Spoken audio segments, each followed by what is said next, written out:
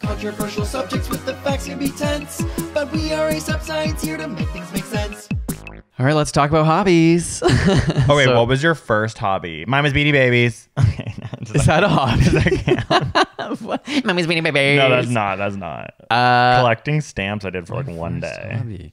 I can only think it was like video games probably, but I'm trying to think younger. What could it have been? What other kind of hobbies do kids have? Okay, drawing. I love to draw. Okay. I would just draw whales and tornadoes over and over and be like, look, this tornado. My parents would be like, okay, it's like, why do you keep drawing like natural disasters? Is like collecting Pokemon cards when you're young a hobby? I did that. 100%. Crazy Bones. Okay. Oh, fair. Oh, Pogs. Pogs. That was a hobby. I was too sensitive for Pogs. I actually was too. I would see also older kids exploit younger kids, and it would make me mad. And that's when I knew I was a the world was social injustice. justice warrior. Yeah, literally. Know what? It was so funny with Pogs and my family. Oh, my poor family. They get dragged so hard on this. But like they were very much like, we don't like name brand. You only get to watch CBC and eat all brand cereal, and you're never gonna eat a honeycomb in your life. Like, oh my god. Very like that. So I remember once it was like everyone had Pogs. My parents were like, you're not getting what everyone gets. Like it's like you're not getting Pogs. Finally, they bought me Pogs, and they were like, I'm like, what gas station side of the road store did you buy these Pogs? Like everyone would have like Timon and Pumbaa. Right. Yeah. And mine was like a hologram of like a spider. And then it was like, I'm not kidding. The next day it was like started to peel apart. Oh, like no. Yeah, it was like a sticker. I'm like, did you make these Pogs? Yeah. Like, and so then it was like, you play Pogs and they're like, your Pog isn't even flipping and they don't even want your Pog. Like everyone was like, oh, I want to get like, you know, like the Simba Pog. And then I'd be like, hey guys, these are mine. And they'd be like, I don't even want them. Like even if I won your Pogs, it's like they wouldn't even fit in the little Pog holder. They were like wrong Pogs. And I was like, this sucks. But I do remember losing. I think like I probably won like a good Pog and then lost the Pog. The more you say the word Pog, the weirder I feel. Yeah. And actually there's probably Gen Z people who are like, actually, are they having aneurysms? Like, honestly, what are they saying? It's wild to think of that. Think of what kids have for entertainment. You guys have TikTok? We had pieces of cardboard and plastic we'd slam into the cardboard, and if the thing flipped, we'd steal it from each other. And it only just occurred to me, so was Pog a official brand, or was there like all these different brands of Pogs? Yeah, there was not a very good regulatory body. Was everyone capitalizing on Pogs, or was there actually, were we young enough to not realize like Pogs was the brand name? There probably was a Pog brand name. I bet it had to do with the slammer. Maybe. I know for a fact my parents did not get me a brand like name fidget Pog. Spinners, right? Like that was probably one. Fidget spinners. Oh, that was kind of recent. That's like a Pog of recent. So is Beyblades. Well, Beyblade, that was a TV show first. But the toy version of it like took off and it's like you battle each other. It had Pog energy. Okay. So there is always going to be that even when TikTok takes over. Right. You still have the tactile. Yeah, the tactile hobby. TikTok can be a hobby. I have TikTok written down as, okay, so early hobbies I'd say were drawing, Pogs, stamp collecting for me, loving whales. Okay. But current hobbies, one of mine I wrote out, I was like, TikTok is. So what makes a hobby then? Okay, this is what I wrote that I do. Okay. Baking, painting, writing, TikTok, podcasting, reading, birding, nature hiking, and partying. Yeah, like I think a lot of those count. And in that moment, and I wrote on my list that I'm sad I don't have more hobbies. Oh, and okay. Okay. There's not that many. It's video games, music. You don't ever want to do Just Dance With Me or Dance With Me Alone in the basement, which I know that is like weird. Maybe reading sometimes. But I go into like phases walking now and like meditating maybe is like a week hobby in the summer that I do. But I don't really, it's really sad. I realized mostly work. No, but I'm like napping. Like TV. Oh my God. No, TV, movies, TV. Does that count? I don't think TV counts as a hobby because you're not really, it's so passive. No, it was so much anxiety like on resumes when it says like hobbies and interests. I'd always be like music. Like I hated that. I'd be like, movie, like it's just like a weird I don't thing. think those are hobbies because I think music creation is a hobby, but I don't think music consumption is a hobby unless you're very engaged in like the scene of music and going to shows. I think that's a hobby because it's like you're going and doing something, but I think just listening, maybe that's not fair. Wait, okay. So do I have a psycho amount of hobbies now that no, those were like, it was like reading. Yes, you have a constant fear to be still. You know what Brian said recently on like our other podcast? Yeah, that's right. Can I speak to the manager? Go subscribe. We manage a struggling artist career every week. Plug. Okay, wow. Like, where's the check, girl? Yeah, they didn't pay for that one. But I am like, that is also a hobby. Like what me and Brian do. I actually think of it as a hobby. Mm-hmm. But he was like, He was like, you're constantly having a midlife crisis, is what he said to me. What? Like it was just funny. He's like, unlike you, who just like does comedy and starts baking and starts like it's just like every time I see you, he's like, oh, do you want to read my new screenplay? Right? He's just like, you are constantly having a midlife crisis. And I was like, wait, the quintessential as someone hits like 50, 60 when they just like start picking up. Or like, is it about hobbies? Like, is it midlife crisis kind of being like, I'm picking up hobbies because I'm like everything, like what is my identity? I don't think a midlife crisis is picking up hobbies. I actually don't know what it is. I think it's when you get scared about the meaning of life and start to reevaluate everything, and maybe in some ways you pick up hobbies. I'm writing this down. Midlife Disney crisis. And midlife crisis is a good episode. And farts. Boom, baby. Find the folder, write them down. Otherwise we'll forget. Boom, baby. Midlife crisis. And so I know I'm just obviously just joking as well. Like you it's amazing and beautiful you have hobbies, and I have research about it that I could bring up now if you want me to do my studies first. Okay. So there was a longitudinal study done, so over many, many years, on 8,000 people that looked into the impact of hobbies on people. And I'm specifically going to look at the correlation they found to mental health. Okay. So basically, they found hobbies were linked with a 30% decrease in the risk of experiencing depression, as well as a decrease in depressive symptoms among both men and women.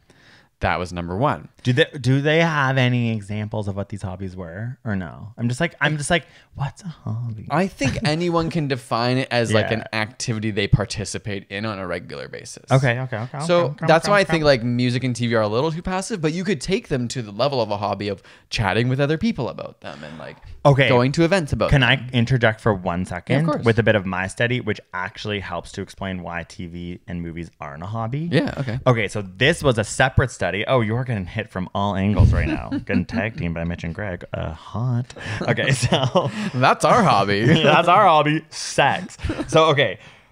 When it was like thinking about art and hobbies, it's like, why are we doing those and why have we been doing them forever? Like cave paintings, for example. And this was a hobby scholar talking about what it does is a hobby is about making decisions. So when you're baking, you're constantly in a scenario where you're having to make like decisions.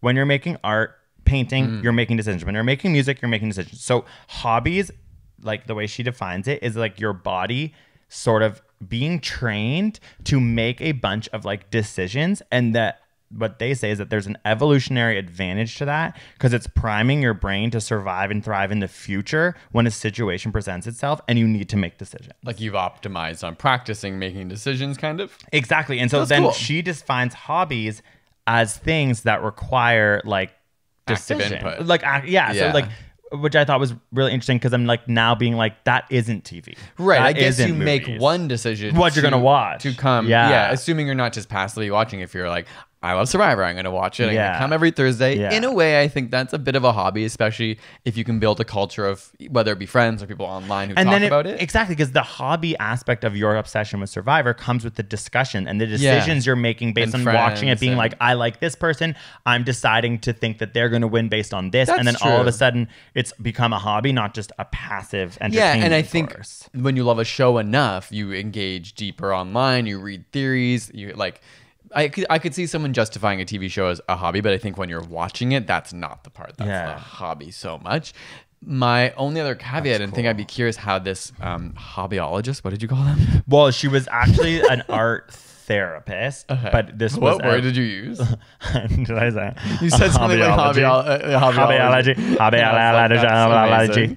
It's like, how do we get... She was an art therapist, but she was like studied the concept of how hobbies like affect your brain and stuff like that. Okay, so I was going to say...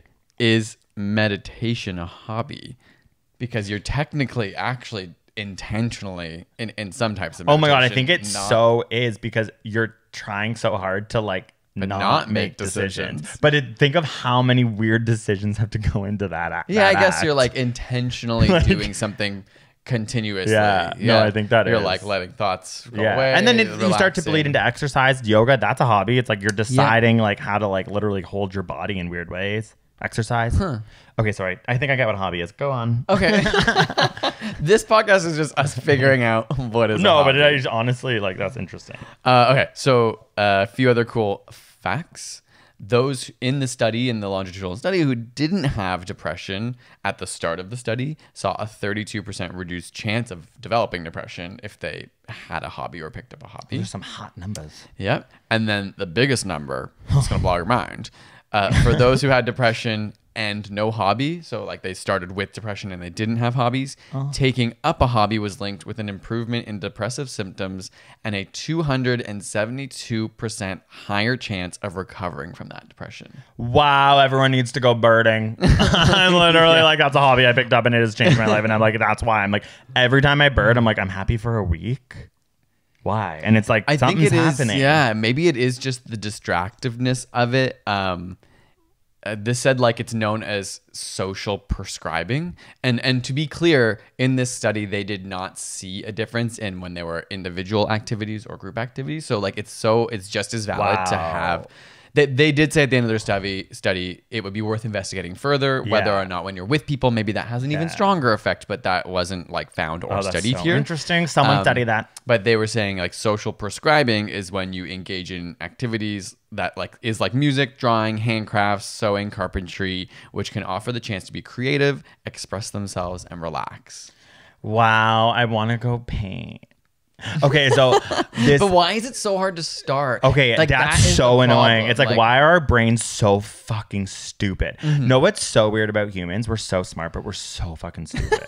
Do you know what I mean? Like literally. Yeah, put it on a t-shirt, girl. We're so smart, but we're also so stupid. Like climate change is the ultimate example. It's like we're so smart, but we're actually gonna kill ourselves because we're so stupid. Maybe not. Maybe we'll get out of it, Greg. Oh, I love your hope. You're so cute. Okay, are those kidding? Socks? Are those new socks? They're really cute. Ew, these are my like ugly lawyer socks that I hate. Your lawyer socks. They are lawyer socks. You're right, but they're cute. I bought them because they inside out? like, have I ever worn anything properly? Like, definitely they're inside out. But the thing I don't like about them is that I bought them because they're like merino wool, so they're great for like cross country skiing. Another hobby. That's a hobby you do. Oh yeah, in the winter. Nailed it. Okay, so you're a cross country skier. I bought them hardly. We go like 4 times a year. Girl, I was doing it in High Park weekly, my friend. Yeah, not me. I still don't know why you didn't come. Wow, I really am gonna start scooping you at the door. Merino wool socks for the cross country skiing, and so I bought them, and they were like pretty expensive, and they just like don't stretch. They fit so weird, and they looked cool online, and they came, and I'm like, you're a lawyer sock. Like I thought it was gonna be like vibrant and something I could wear with like a cool shoe in the summer and pull up and be kind of like skater vibes. I'm like, it honestly looks like I'm gonna do your taxes, and I hate them. So anyways, now that you said that, I am like, yeah, I guess. Yeah, like when you said they were cute, I was show like, the camera. Lying. No, that's the bottom. Wow, even the bottom is so boring. Very plain, but the top has stripes. It has like orange. It's like barf, puke, orange, puke, green, very beige. Yeah, very blue. subtle beige and green and so blue. Sock buying is not my hobby. Wait, okay, you go. I'm so excited about hobbies right now. I know. I wanted to talk about that element of motivation, but if you wanted to go, okay, so this is the thing I want to talk about like quickly, and then we'll get into that because it kind of links. But it's like when you were talking with. Sounds like you're gonna cry. Imagine when you were talking really. When you were talking about how hard with it. When you were talking about how with music sometimes you're like, I don't like this, and like it makes you feel negative. I feel that way sometimes. Painting, like, okay, so wow, my brain's firing. I'm just having like so much fun. First of all, birding. I love birding, and one of the suggestions for birding is to leave while you're having fun, which is so interesting because sometimes you'll be out birding and you'll see this magnificent bird. Like I just saw a blue winged teal the other day. It was like so fucking cool. It's so pretty. Cool. And then you kind of feel like, oh my God, like, should I do it longer? Like, does a real birder spend 5 hours and I've only been here 2? It's like, no, leave when you're having fun. So like, there's sometimes this thing with painting where it's like, I'm having such a good time and you feel the pressure to keep going. And then you start like muddying the painting and then you're like, fuck. And you start to be like, I don't like it anymore. Sometimes like it feels counterintuitive, but like with motivation, leave when you're having fun. And sometimes it makes it easier to go back. Even though sometimes it feels wrong to like leave because you're like, I'm on a roll, and every like creative energy bro thing is like, that's how you get your energy up. But it's like something interesting about that, which I've been doing, and it's helped me paint. Like I leave when I'm doing a good job, not leave when I've overworked it. Yeah. Secondly, sometimes like I'm at a place with a painting right now of a bunch of gay bears in a pool, and I don't like it, and it's like muddy, and I'm panicking. Are they real bears or human bears? No, human bears. Oh, okay. But it's like it's funny. Human, like everyone listening is like, it would be kind of funny if they were real human bears. It just bears with limp wrists and like Charlie XCX shirts on, like actual literal like Paddington the bear with a Charlie XCX shirt, gay bears. But I'm frustrated with it, and I feel this like negative energy around it. But what this study found is that like regardless of if you don't like what you're making, or you're struggling with your baking, or you're struggling with this new hobby because you're like, I took up sewing and I suck, the reward circuitry in your brain is constantly firing while you're doing it, regardless of the ultimate end result. Of the ultimate end result. So you might have this negative attitude towards it, but baseline, your brain's reward circuitry is higher than whatever else you were probably going to do, which was like scroll TikTok. So then you actually, that's part of probably why all the depression things you're saying. And I found this weekend, like when I was hanging with my friends, I was talking a lot about painting, and I was like clearly in such a good place with painting, even though I hate the painting that I'm working on while talking to them. It was like kind of like, it's just, it makes you feel good. That's fair. And I think, for me, it's like I'm trying to, with music in particular, it doesn't get me so down when I don't like it. I'm like, no, there are some things I'll make and I'll be like, oh, I'm so happy I like got that. Like I could hear it and I got it. And I just need to get, for me, it has to become a good habit. It has to become, you just write on a regular basis, and you're really just creating sounds and learning things. And then if you make lots of things, you'll realize the things that you like and how to reproduce them. You know, it's like editing. Like I didn't know that much about editing. I just taught myself, and over time, of course, things at the beginning were way worse. Now I know so much more. It would be so much easier to create a thing from the get-go, know how I want to accomplish it. And I'm just not at that stage with music, and I do get frustrated because when inspiration strikes, you just want to be able to do it, and it is like the production side of it. I get really hung up, and I guess this is a perfectionism problem, is like I think a lot of artists who write music just write the bare bones, just get the sketch out there, basically. But I'm like, it's Taylor Swift waking up at midnight being like, just like, is it cool that I said all that? Is it chill that you're in my head? And whereas I'm like trying to produce the final version because it bothers me when something, I want to hear how it can sound. Anyway, no, I totally agree with you. The process is really fun. Even when I'm not hitting it, I do feel proud. I learned something really cool the other day that I never knew how to do, just like sampling and making my own instruments. And I was like, we all stand up and clap to thine. Thank you. But back to my question is, what about when you don't? So do you not face the sort of barrier to entry? It's like you have to go over this entropy, or you have to go over this. How would you describe it? Almost like roller coaster to get into the divot. Entropy hump. Someone did grade 11 physics. No, well, you know what I mean. Like how it's like in biology. Like sometimes you need energy to get into the state that's like. We all love a catalyst. Exactly. So what's the catalyst? And I think even with this sort of hobby depression study or mental health study, the question I saw people discussing was like, well, if I'm depressed, I'm not going to start a hobby. It's a classic depression thing where they're like, all you got to do is eat right, exercise, and have a hobby. It's like, well, I can't. I don't want to do any of that. I'm depressed. Yeah. And I think the argument was, well, this is a tactic to, it's not just saying like, oh, just be happy or just go do a hobby. It's saying, no, hobbies are like, it is kind of like, do it knowing that it might work, and it's creating these habits that just put you in the right situation so that eventually your brain will actually want to come back. So I do think being a perfectionist really sucks because that can really really? No, I'm just like, it's interesting because I know that you like consider yourself on the perfectionist spectrum and that you also were like, I don't have that many hobbies. Like it can be such a barrier to entry. Like so for example, for birding, which I know I cannot stop talking about it, but I just really freaking love it.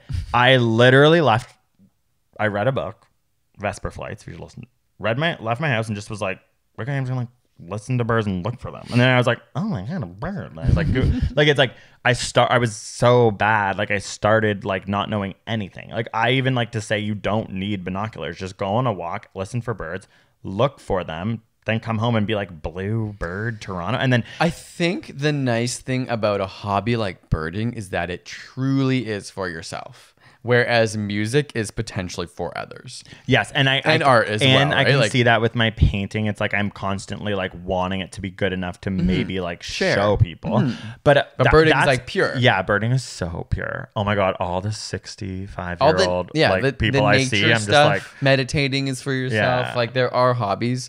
If They're, you like, yoga honestly, at home, exercise, that can be for yourself. Birders, like, no, what's that? Whenever like I meet a birder, I'm like, so you're spiritually the most incredible person I've ever seen in my entire life. Like they talk to you with like the kindest. I mean, maybe they're just like 65, so they're smart and they know things, but like whatever. Just like in general, everyone I meet, I'm like, oh my god, you're so. Whereas I'm like, the blue teal, and they're all like, okay, you're screaming, and they're flying away. But anyways, I think that the best way to cope with the entropy barrier though is to know that like everything starts somewhere, to finish when you're having fun, to find a place where you do it that is just to do that is a weird thing. Like the fact that I have a space to paint is the only way that I can do it literally logistically, but also is so important to go, that's where I go do that. Even reading, just have a spot where you read so it doesn't become this arbitrary thing. Right. I It's think like a that's ritualistic. a weird, you build a ritual around it, then maybe it becomes more.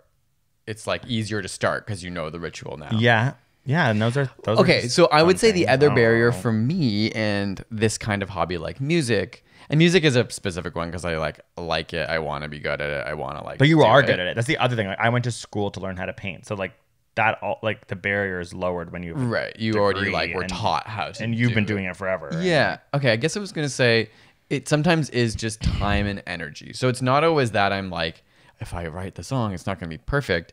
It's after working, I'm like, I am so tired. I don't have the energy to do more. And I know like you're a much higher energy person than I am. So I feel like you, right? That'd be a fair thing to say that you have more energy at the end of the day to now go out and leave the house. Whereas I am an introvert and I need a lot of time to like come down, and my brain is always like wrapped around work stuff, even when I'm not working. So know what I would say to that is like find a friend who's gonna. Oh, that's our dog freaking out. Male person's here.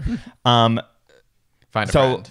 When I think of birding, there's a lot of times where I'm tired, but like I've made plans with Allie and we go. So it's like that's a helpful thing, like working people who hold you accountable outside of yourself.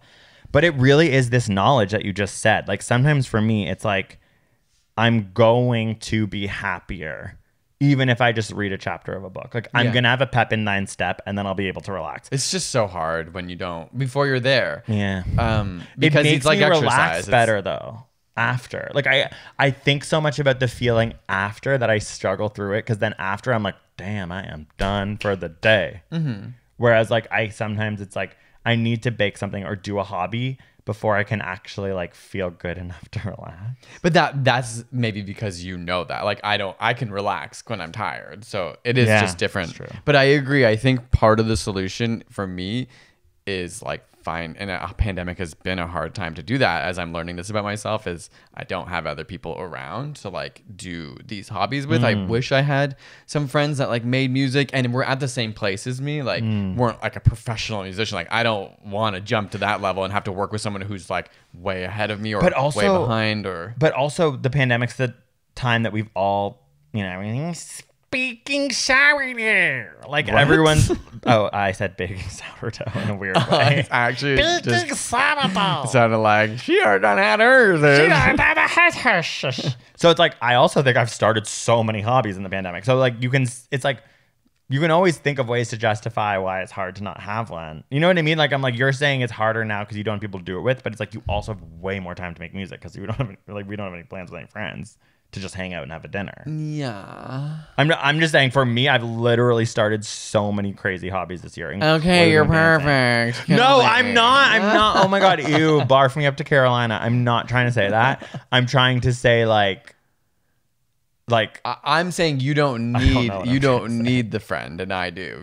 I still think I need the friend for like the birding. I feel like you have the self motivation and maybe you discipline. don't, but maybe it's differentiating which hobbies need the friend, which hobbies don't. They don't maybe all need the friend. No, that's true. But it's kind of like, you know, working out. Like I don't do it really that much, except I have like a trainer to help when I was doing all that back stuff, and then I was like, I'm gonna keep doing but this. But you do it now. She's look at this. Oh, I know. And now, but it took literally like me working with someone to help me physically to finally build a habit of wanting to do it on my own. The entropy hump. You got over it. Someone honking, like someone at the door. Girl, we live in a city. I know. Like I truly love every sound is someone honking. I'm like, yeah. I don't know. It's just like the dog's barking, someone's honking. What's going on? Okay, I do want to talk about something that's gonna maybe give even more insights. Okay, yeah, go.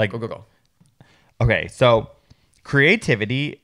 I think a lot of this has to do with creativity in the sense that like that does take energy. You're tired. Like you're like, I need motivation, and like I also am like just like a psycho who needs hobbies, or else I'll be like, oh, what's the point of life or whatever. My motivation is like fear, but Wait, can we do a podcast on perfectionism and friends? Yeah. Do you have that list still open? Separate or together? No, separate. No, you read it because I'm about to do the science. Okay, but I'm guide. just gonna. Okay. How do I find? I don't know where to write that. Oh my gosh, I don't Mitch, know. You don't know the folder for our episodes? I don't know. Oh my god. Okay, I'm ready. Okay, so creativity is.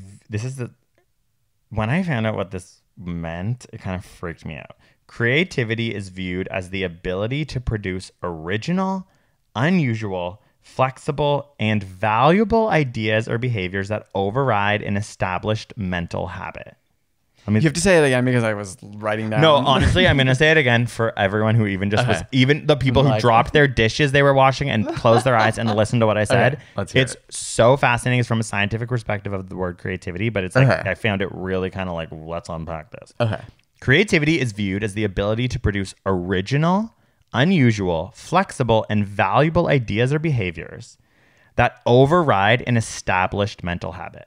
So I was like, that is inspiring. That is very interesting. And that could be a really key to your hump of hobby, because it's like sometimes I think people approach hobbies by just being like, oh, I'm going to follow the recipe and bake the bread. But it's like, no, mix up the recipe. Like being creative is about literally thinking outside. I thought about music a lot. I love music. And I'm just like, I was listening to Lorde recently and like just was like, oh my God, this is so creative. It's like, you can tell the cookie cutter Spotify Friday songs where you're just like, good Lord, like this again. And it's like, these artists are just like clearly trying to make music like that people are going to listen or whatever. And it's like, if you're in a creative field, like it's not going to work. Like the creativity comes from at least just trying to, you know, think of valuable, unusual, flexible ideas that are changing habits. Like, I just think that's so interesting. So this came from a study that's very complicated that I loved, but like, I'm just going to try and explain in a way, like not to get too complicated, but there's artistic and scientific creativity. And they, from a neuroscience perspective, argue that they're different. Although the results of the study were like a funny, like, well, our hypothesis is wrong. But like it's very, very complicated. But artistic creativity is associated with decreased gray matter volume in many places. But for example, the anterior cingulate cortex is one we talk about a lot in our videos. And increased associations with the brain network called the salience network. So they literally are just figuring out like, okay, artistic creativity versus scientific creativity is associated with increased gray matter in the midfrontal gyrus and semantic processing parts of the brain. So I kind of was like, this is like not my jam. I love to think of art and science as like the same thing and like things that we need to bring together. Then they go on to say these neuronal boundaries are created by the education system, and that like our separation of these things is because they find that art students' brains change over the course of the 4 years they're in a university art program to become more linked and artistically creative neurologically and scientific like in a good brain. way. There's no good or more artistically creative. Scientific brains become more scientifically creative over the 4 years. The point is, it's your brain has plasticity. Like there's a lot of people who are like, well, some people are just born better at science. It's like that's not the case. It's all about education, and we prime our brains and we prime students to be like, you're a scientist, you're an artist, and then it just gets proliferated through the plasticity of their brains. It's like, I'm glad that this science, because it started to just be like, I'm like, wait, no, I love both. It's like, no, they're actually separate in your brain, but it's because of the way that we teach these things, which I also agree with anyways. But don't you think people can learn both? Yes. So that's what they're saying. It's not like they're polar opposites. They're just two styles of creativity. Two styles of that thinking and both. creativity. And you can learn both. But sadly, in our education system, we like really tell people to streamline, and then the whole plasticity of your brain changes. So I didn't know this, but they studied Albert Einstein's brain. Did you know this? Like this guy named his physical brain. Yeah, I did know that. Yeah, like, Dr. Diamond like cut it up, and I was like, they wanted to know like why it's so smart. Yeah. So his brain contained more nerve cells and glial cells than those of normal individuals. Hey-oh, that's what I thought. But he had the neurology represented for both artistic and scientific creativity and high creativity in general. So I just like that. And also when I was getting really into the study, I'm like, that was pretty, like they really extrapolated to make that point. I'm like, yeah. Like the type of things that they're studying is like actively people doing things and studying their brain. I'm like, there's no way they could just like cut Einstein. Yeah. Like, he's got so like not even firing anymore. Just like, holy shit, when this fired, I bet it was a lot. We're like, yeah, it was Einstein. So what they did is they got participants to do tests to figure out how scientific they were, how artistic they were. Then they actually got them to play in those fields and study their brains. And they found that artists attach greater importance to creating new beauty, expressing inner desires and emotions, and their negative emotions result in greater artistic creativity. And they essentially use parts of their brain that require sustained attention, suppression of irrelevant thoughts, cognitive flexibility, and these are all controlled by the salience network. Whereas scientifically creative individuals tend to think more deeply and are more self-critical and semantic.